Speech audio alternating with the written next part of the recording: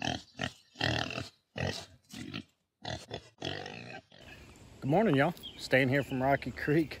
Welcome here on a good old work day morning. And a lot of you follow my channel because you're a full-time worker and you're wondering if you can homestead with a full-time job. And I tell you that you can, but you just have to make some adjustments and do what you can with the time that you have. And so literally this morning, I've been trying to go to the gym. I've been trying to get back in shape. I've been trying to work on my health overall. So, woke up at 4 o'clock this morning, went to the gym, came back home about 5:30, fed all the animals, did all the stuff I could except for the piglets. I could not feed them because 2 of the 4 piglets are gonna be going to the local university that we have to be castrated. And for us, there's a reason why we utilize them versus doing it here, and we'll talk about that once we get them back.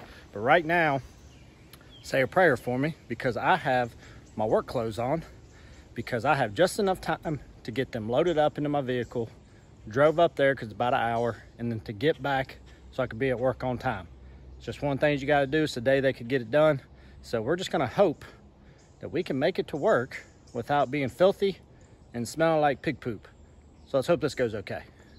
So one of the big things is when I take them to be castrated, they can't be fed that morning, or at least they asked that they don't be. So these guys have been loud as could be because they saw everybody else get fed, but not them. So I'm hoping I can just grab the 2 I need and we'll throw them into this dog crate. I'll slide it forward and then we'll strap it down.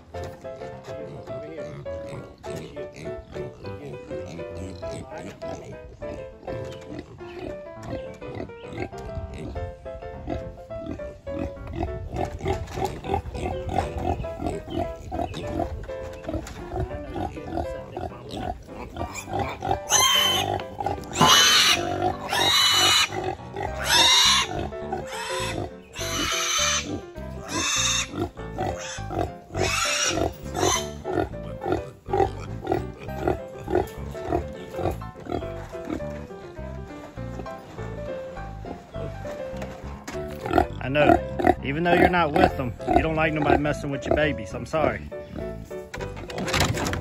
I know y'all are sliding everywhere.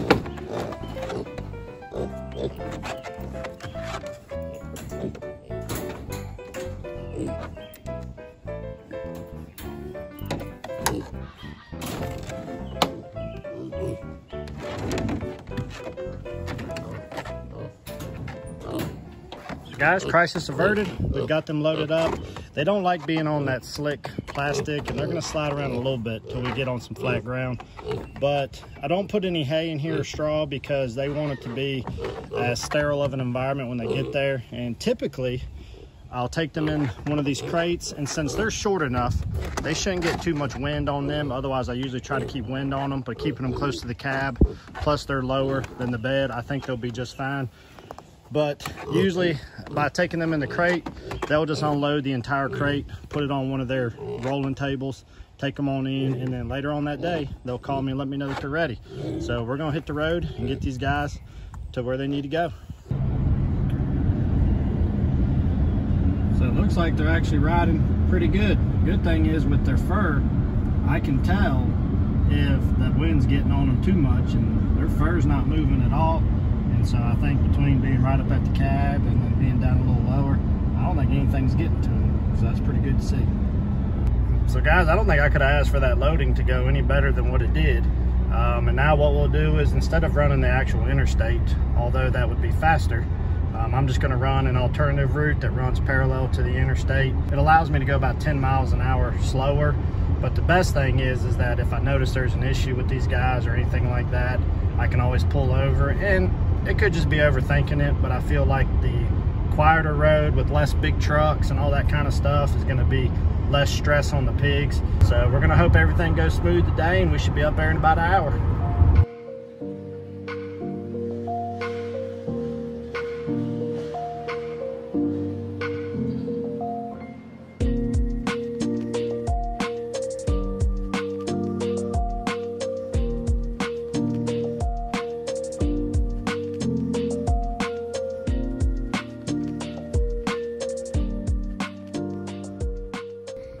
Well, they made it here in one piece, but they used the bathroom everywhere. So guys, we got them here, and usually what we'll do is we got to wait about 10 minutes for them to open, because we're here right as they open, so that way I can make it to work on time. And but they got a big bay door that we pull around into, and they offload them there. Makes it super easy. The people here are awesome. This is probably my 5th or 6th time using their services for something, and I couldn't ask for a better setup. Yes, it's an hour away, but I'm so thankful to have these guys. So we're going to get them dropped off. They don't allow any recording inside of their facility without special permission, so we won't be able to do any of that, but we'll be back with you as soon as we get the call that they're ready. Guys, you can see them right there. We just picked them up. This guy here is off the hook though. I don't know what that anesthesia has done to him, but he keeps leaping up like a dog and standing up. I've never picked one up to be acting as crazy as this guy is right now. So I ain't sure what's going on with him. So y'all, everything actually went really well. The doctor said that since I got them done so young, it was actually a lot easier. They were a little bit younger than our other ones that we've done in the past, and that was one thing I really wanted to do this year, was make sure I got them done sooner. And I can clearly tell the difference. She said they went down really easy, and they bounced back from anesthesia really easy as well.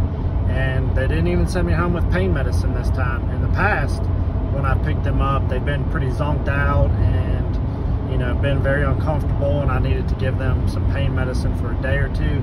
But I was shocked to see how wide awake and energetic these guys already are. So hopefully that's not just some of the meds still working, and that they actually feel that well.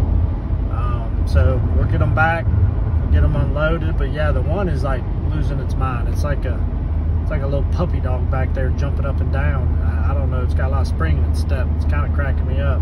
I just hope he doesn't overdo it and end up boogering himself up. But they told me if they end up with any issues, just to call them, get them squared away. But let's get these guys home and let them start hanging out with their buddies.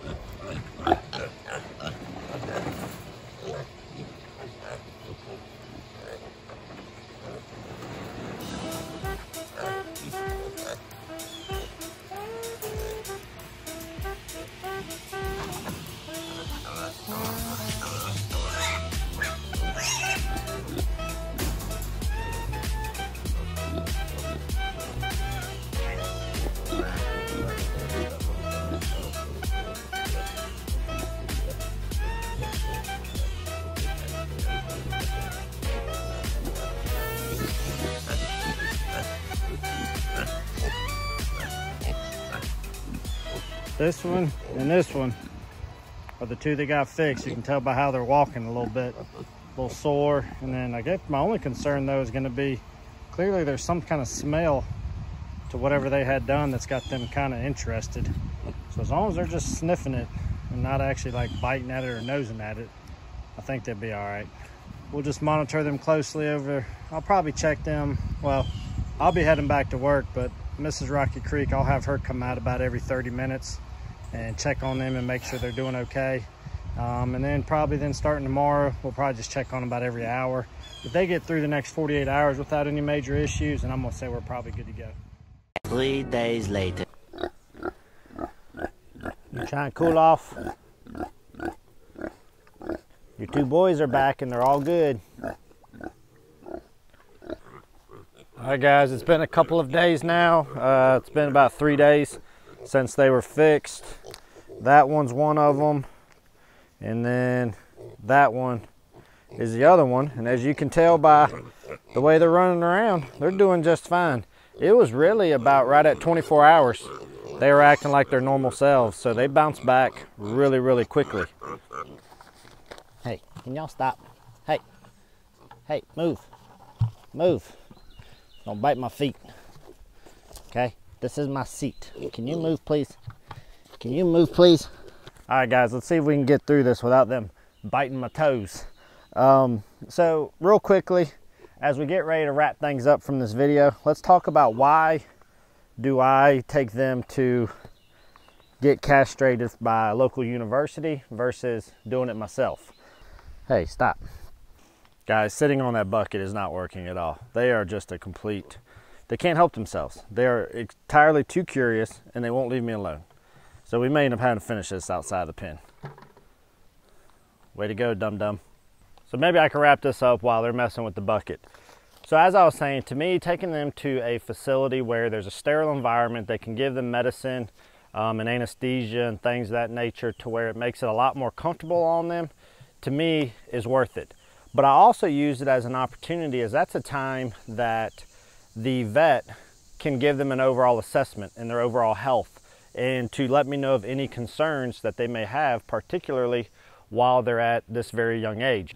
And on a good note, they give me the report on the pigs, and the assessments on both pigs were very good.